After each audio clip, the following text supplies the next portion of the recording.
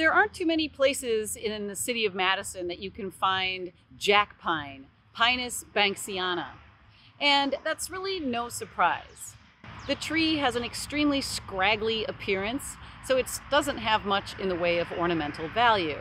It doesn't really have a whole lot of economic value either. But ecologically, jack pine is a very interesting tree. Jack pine dominates on dry, sandy sites known as barrens that are fire-prone. So this jack pine specimen is in not very good condition and the needles are very high up, but I found some needles on the ground to show you what they look like. Jack pine has its needles in fascicles of 2. Do you remember what other pine in Wisconsin has needles in fascicles of 2? In jack pine, the needles are very short. They're usually less than 2 inches long, and that helps you distinguish it from the only other species of pine in Wisconsin that has 2 needles per fascicle, the red pine.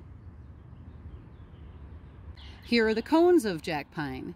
Now, jack pine is a very fire-tolerant species. In fact, it needs fire to reproduce, to regenerate, because the cones are serotinous. When they're young on the tree, they're closed by resin that holds them together, and exposed to heat or to fire, they begin to open.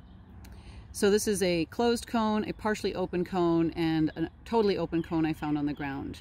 So heat will open them. Notice that the cones of the jack pine are reflexed. This is a nice characteristic for identifying them. And in jack pine, they're reflexed toward the tips of the branches, unlike a commonly commercial species that's planted known as Scots pine, where the cones look similar but are reflexed back toward the trunk.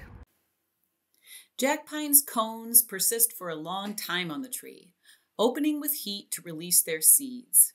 Jack pines are very light demanding and need open ground to regenerate, hence their reliance on fire.